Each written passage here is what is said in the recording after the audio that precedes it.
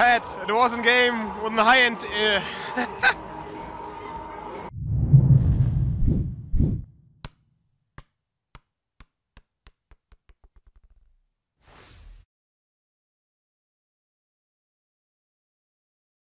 Pat, it was a high intensity game. What was the key factor at the end? Execution.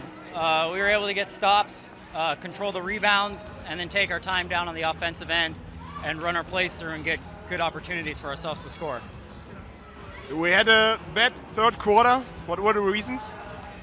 Well, I mean, Ibbenbüren's a good team won, and we're at their place, so they came out with a little bit more intensity than us. But yeah, our offense let us down. We went through too many spurts with not scoring. So, but we were able to gather ourselves and come back. Raffi, es war heute ein hartes Stück Arbeit hier in Ibbenbüren und es war richtig knapp. Was war ausschlaggebend am Ende? Ja, wir haben die ersten Viertel und zweiten Viertel das zweite Viertel sehr gut gespielt. Das dritte Viertel haben wir einfach gestrauchelt.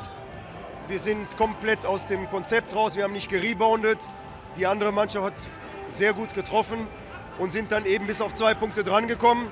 Was wir dann gemacht haben, war sehr diszipliniert gespielt und uns nicht auf irgendwelche Provokationen eingelassen. Ein paar große Würfe und gute Würfe getroffen und das hat dann eben den Ausschlag gegeben. What are the reasons for today's win? The reasons, I would say, we stuck together.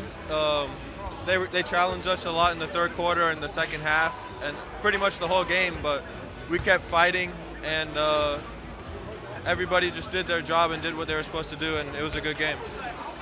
Daniel, es war ein hartes Stück Arbeit heute in Ibbenbüren. Was haben wir am Ende besser gemacht?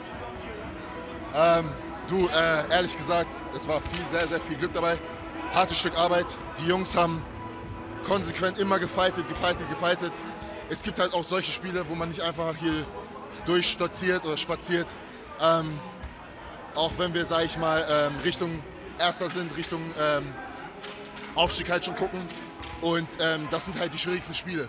Also gegen die nicht so vielleicht so starkeren Teams, aber Respekt zu Ibbenbüren, klasse Team.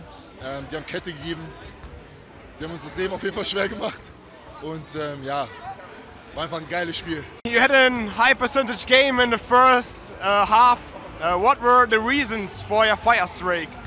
I was just getting open shots. Our bigs were setting good screens for me, and the guards were getting me the ball in good positions. So it was all credit to my teammates. Was it one of our most important wins at the end of the season? I mean, just every single game. With there being no playoffs here, every single game is super important, and it's just nice to keep winning and almost complete our job. War das heute so etwas wie unser Meisterstück? Ja, es war das erwartet schwere Spiel.